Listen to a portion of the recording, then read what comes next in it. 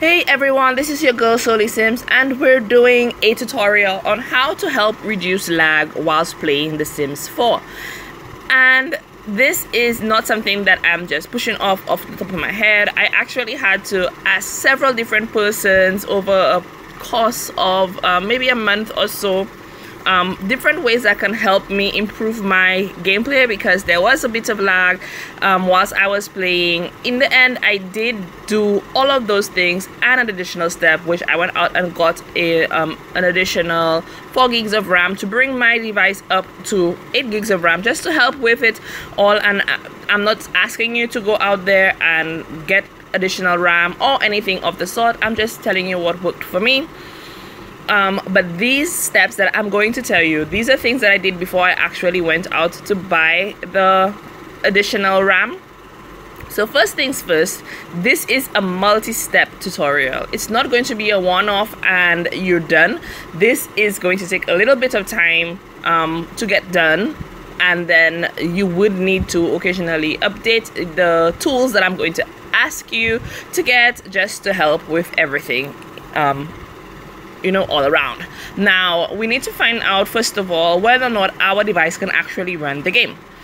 Of course, we can go into Origin and go into the details to find out what are the requirements of the game, but to run the game, but it's not necessarily needed, because there is another way to find out whether or not we can actually run the game.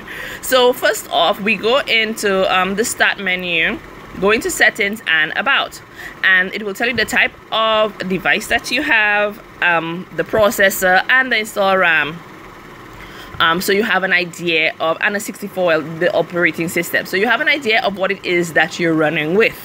Now I'm also going to go into can I run it. This is a website that was suggested both by Microsoft and another friend of mine, to find out whether or not you can actually run the game on the device that you want to run it on. So this will tell you what is the minimum requirement, what is the recommended requirement, and whether or not you can actually go ahead and run the game. So I'm going to go ahead and enter The Sims 4, and of course I will be linking the links to whatever websites that I sent you to in my description. So we're going to go into eco lifestyle, just because, I mean, why not?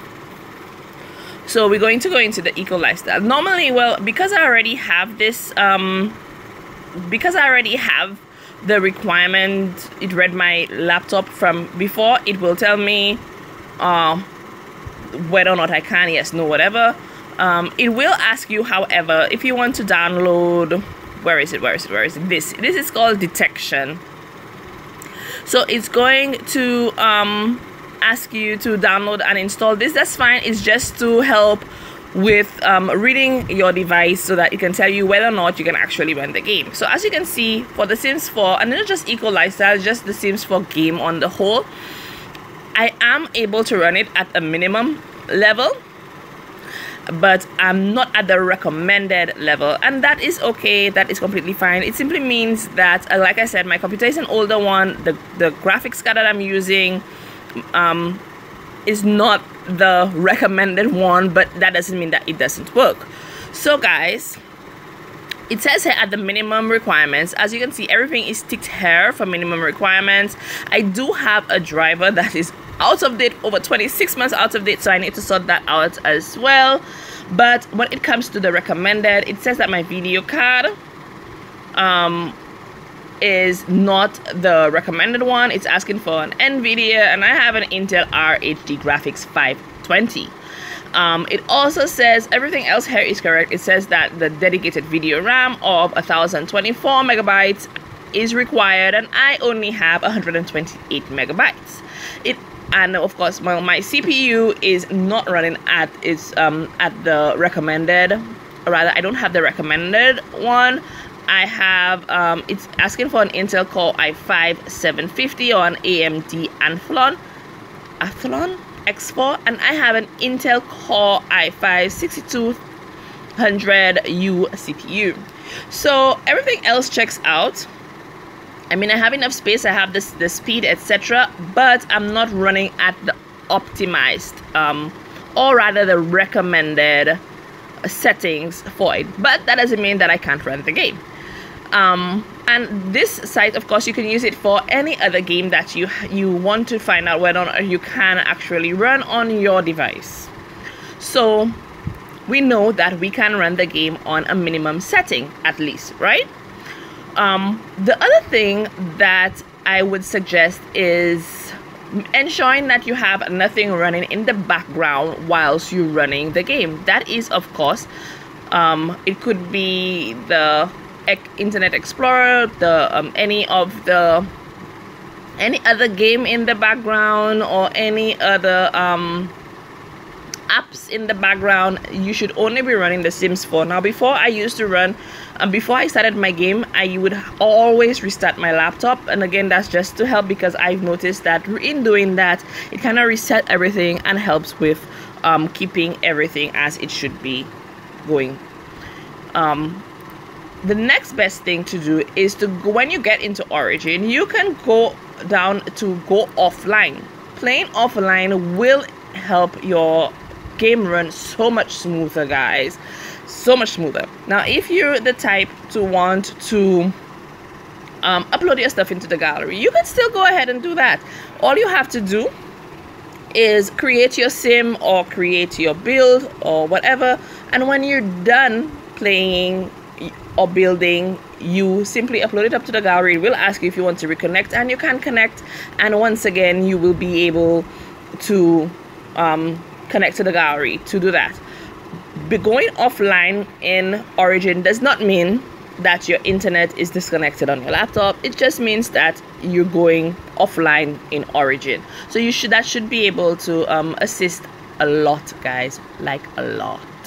Also, it's good to ensure that you have your drivers up to date. So I'm using a whole bunch of stuff from the IOBit line, the IOBit software. So I'm using a driver booster 7. Now, as you can see, guys, in the Can You Run It, it did say that I do have a graphics driver that is out of date, and I will be sorting that out, but off camera, of course.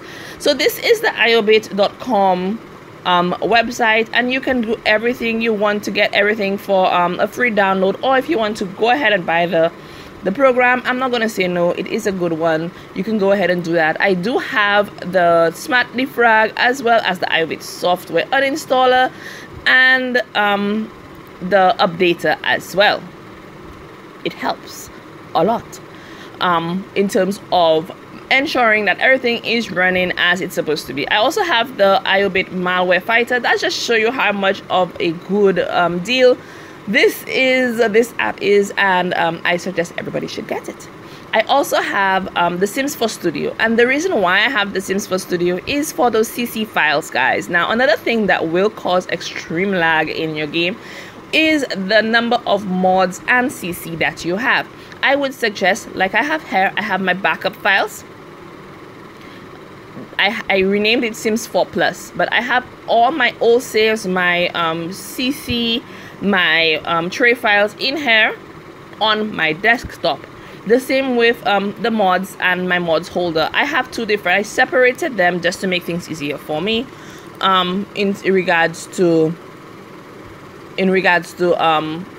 ensuring that I always have a backup of the stuff that I have.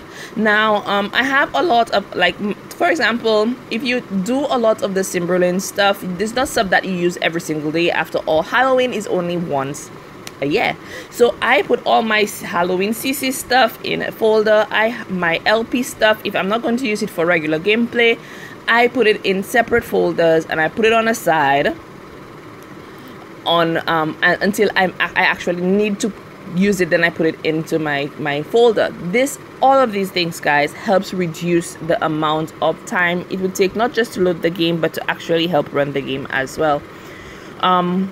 So yes, basically that is it. Now, in the task manager, if you go into details, more details, you will see in your performance whether or not your how well rather your device is running and how much of your memory is being used up, which is right now it's at 57%, which is pretty good. It's not bad at all considering the stuff that I have in the background. Now, what you're gonna have to do is you're gonna have to use your CC cleaner, guys, to clean up anything you have. You can just do an easy clean, and you can just analyze. It will analyze whatever temporary files, etc., that you may have, or junk, a lot of junk, mail as well, not mail, sorry guys, a lot of junk that would need cleaning, etc., and that would help optimize your device. You do need to have a very good device for you to be able to run the game. So it's going to go ahead and do a cleanup of that, and I just want to show you something else, guys. So when you go into your game itself now, you will see, well, you will need to get into the gallery, and the good thing about the gallery is that it saves every single thing that you upload to the gallery. So that means you don't actually need it in your game library. Let's just hop into game and you will see what I mean. Okay, so here we are in the game, and guys, we're going to go straight into the gallery. I have already set it to be offline. As you can see, it says you need to be online to see trending hashtags, and that's okay because we're not going in there anyway. I am going into my library in game. Now these are just some things that I recently uploaded, or rather I recently added. You will need to also include whatever custom content sims that you have, not sims, just cast, whatever you have in your gallery basically. And guys, I only have a handful, but I'm going to go ahead and delete these because these are things that I don't use anymore, so I have no use for them. I do use her and him. Okay, but anyway guys, what I mostly have here is rooms that are debug rooms. That's all that I really keep in my library nowadays, as well as stuff off of the gallery, just to make things easier for me to grab. Everything else goes on uploaded into the gallery, and I don't really need them.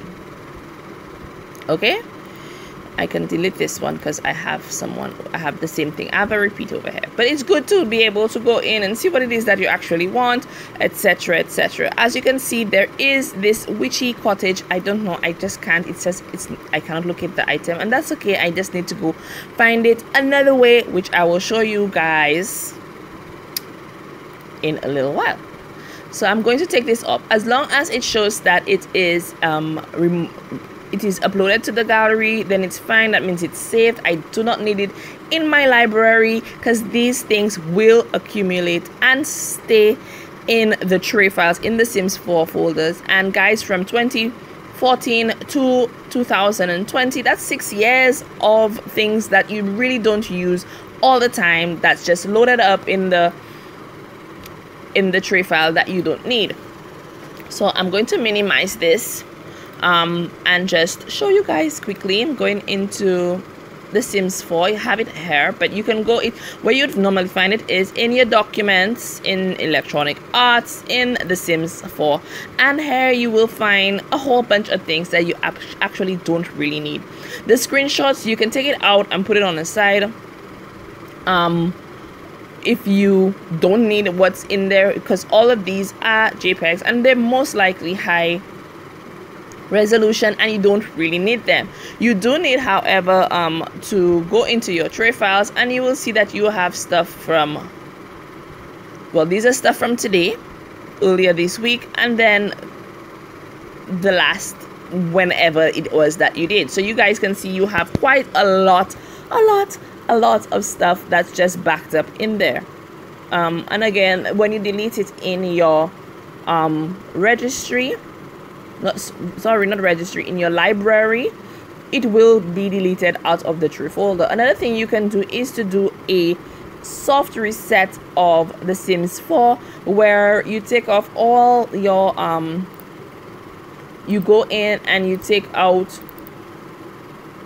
you make copies of your saves, your mods, your tray files. You can drag it out onto your desktop. You can rename it or whatever, and you delete the Sims 4 file. You go back into the game, you open up your game rather, and it will generate a new clean, clear Sims 4 folder, and then you can drag your stuff back in there so you don't lose your mods, you don't lose your saves or anything you have up in the gallery in regards to your tree files. That does help to make things easier whilst running your game. I do have the Sims 4 Studio. Like I said, this is what I use to compact my CC. I have a lot of cast CC. I have more cast CC than I do build CC, and especially from Praline Sims, I just love her stuff. So I have a whole bunch of her things, and what I did was I compressed everything just to make it into one package instead of many packages. Let me see if I can show you what I mean right here. Right, so instead of having like all of these different packages, I can simply just have it as one package in the Sims 4 Studio. I'm going to go in and I'm going to show you what I mean when I do that. Okay guys, so we're in the Sims 4 Studio, and you go into content management and you go into merge content. Now this is the file, my mods folder over here. I'm going to simply take all of these, or you can add, remove, however, but I'm going to just highlight all of these and drag it over here, and I'm going to choose to merge it. So it's going to make all of these into one package file, and I'm going to put it in my downloads.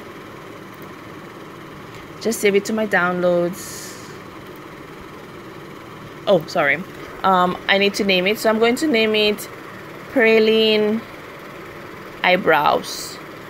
This is just for test because I already have it like this in my game.